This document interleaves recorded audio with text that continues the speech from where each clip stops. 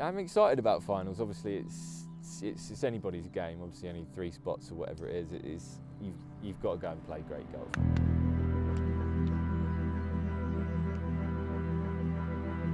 36 holes is a long grind out there, especially if it's going to be windy and a tough course.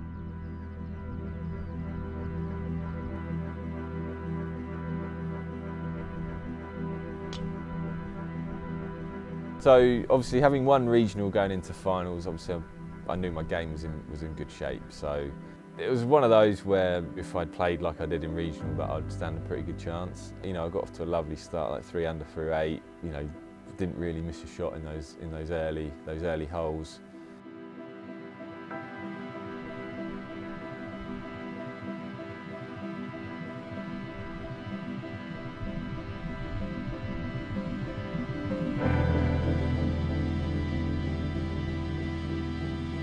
And then, similar to regional, actually, my round kind of took a little bit of a turn for the worse around the turn.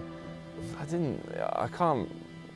didn't really do loads and loads wrong. They're just kind of tough holes, and you need to hit good shots if you want to make a par, let alone birdie. So my golf did get a bit scruffy around that point, and it was a bad feeling to kind of know you've put yourself in a good position and to kind of feel that slipping away a little bit.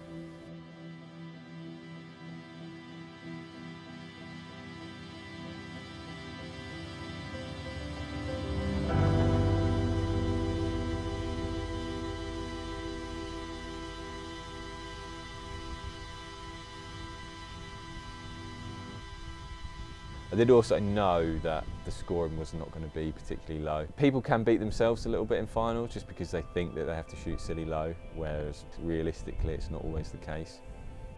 So eagle on 15 on the first round, it was, I hit a good drive actually, nice low one, which kind of ran out there fairly well. I mean, I had about 220, I think 224 was the number, and I just hit like a low 2-iron kind of over that bunker. It's a great design, like you've got to hit it. It looks like there's no room right, but there is room right. You just have to trust it. And just started a 2-iron like out over the bunker, and it just drew back lovely to about 10 feet or so. It kind of really got my round back going, which is why I was disappointed with how I finished, to be honest.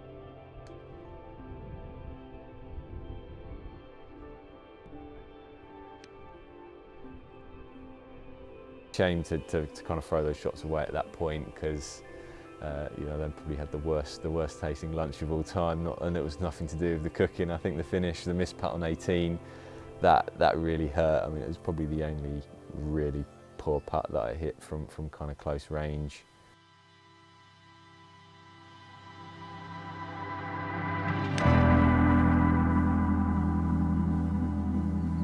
Going into round 2, we had virtually no time between rounds. I mean, we had about 25 minutes. I didn't truly know where we stood. I just know it was really, really bunched.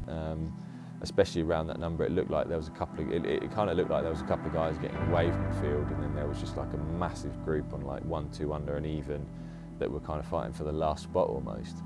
But I wasn't really thinking about that. I was just trying to get off to a good start and see where that put us. So in round 2 I birdied, so I started on 10, birdied 11, 12, 13 and 15. So for all of a sudden, dream start really for round 2. Get to 4 under early.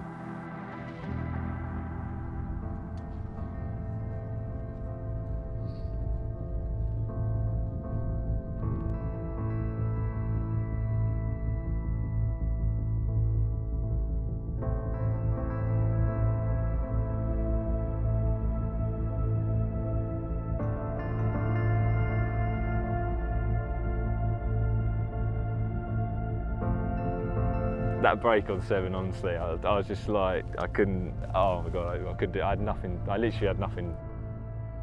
It was classic links golf. I just kind of hit a bit of a bad drive left. Didn't get a great lie, and then my second shot came out a bit loopy, and it's just finished in like the worst place ever, like to where I could barely kind of move it, to be honest.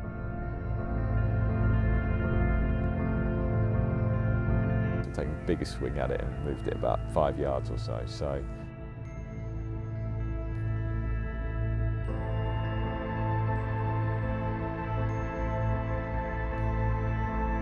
And then to play 8 the way I played 8, with the reaction to the shot, I don't think I've ever done that before, ever, with the ball in the air. But for some reason, I just knew it was going to be close. And to be honest, I love the putt that I hit. It just didn't go in, and 9 would have been made, or my 18th, 9th would have been a hell of a lot easier if all I needed was a 5.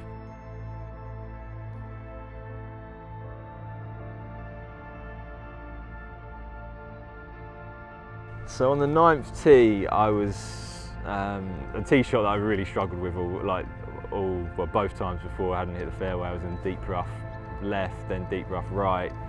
But it's kind of an optical illusion. You have to just commit to hitting it right. Like the clubhouse is almost a line, and I must have hit a little bit of a sort of necky heeler out there, which I knew was going to be safe, but I knew I was going to have a long shot in. To be honest, because obviously it was when I pulled it, missed and left of the green, I was unsighted, so I didn't know where it was. I felt if it was around pin high, it wasn't going to be it was going to be a fairly easy up and down, or probably easier than what I made it look. I got the weight right, which is the easiest bit, but I just got the line totally wrong. But left is way better than right. I was never going to hit it right at that green.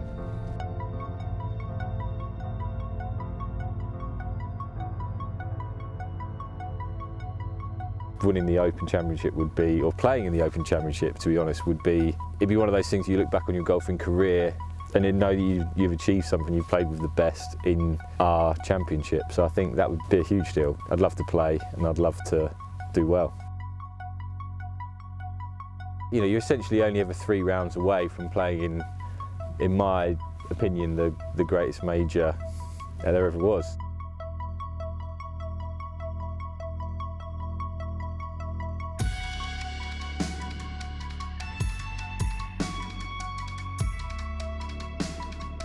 I think the Open is the major, it's the golf tournament. I mean, it's the only major that's kind of on our time zone. It's courses we relate to. I think there's something that makes that a little bit more special for some reason.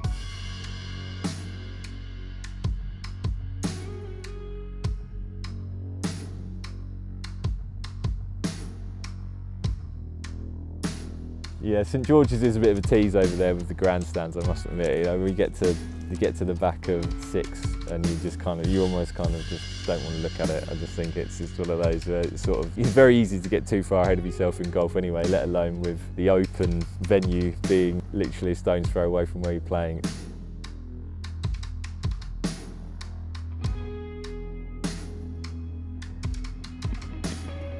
When you enter Open qualifying, you obviously think about the end goal, which is qualifying for the Open. I suppose ideally you'd be playing so solid to where you wouldn't have to hold a putt like that. So I suppose your dreams are always like better than the reality, aren't they? So I suppose in my dreams I'd have shot like 267s and I'd have just enjoyed the walk, but no such luck this time.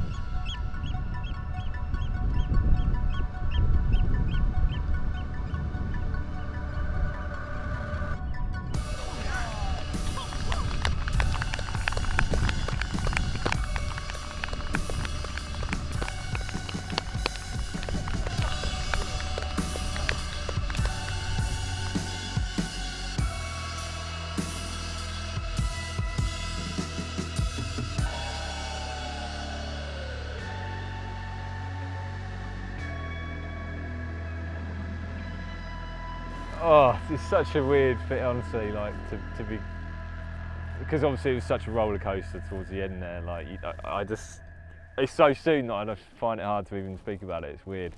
Dramatic finish at least, eh? The last part, I mean, what was it? Probably 15 feet, something like that, maybe more.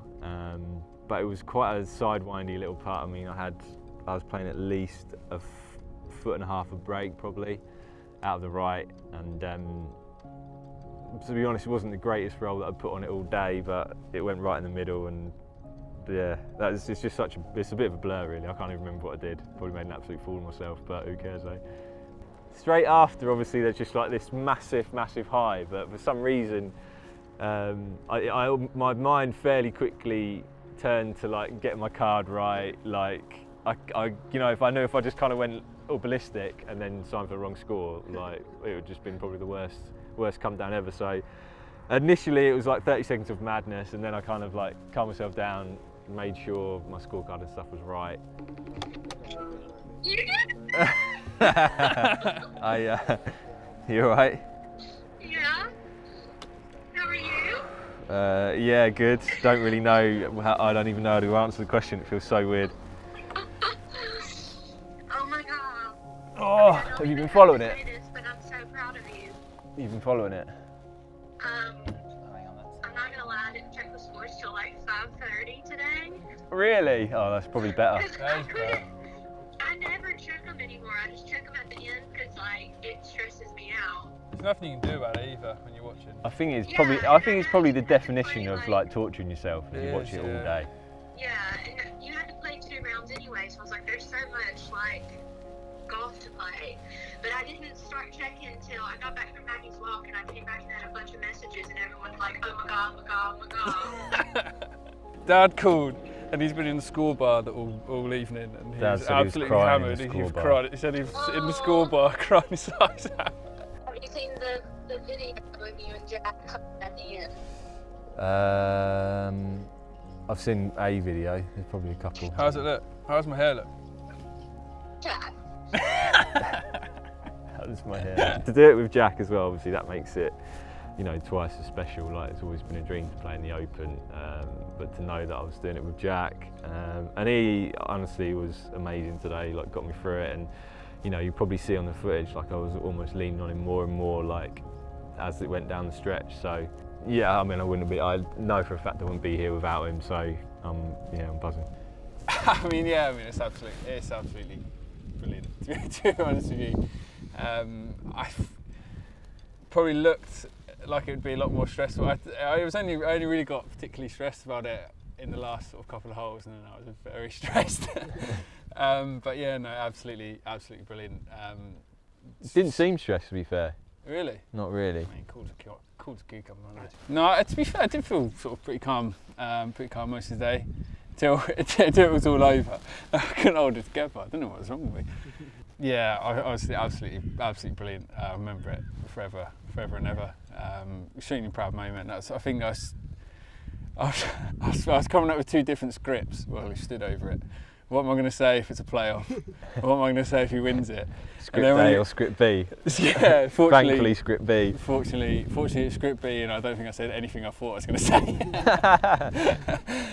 But yeah, no, it was yeah, incredible moment, and yeah, one I'll remember.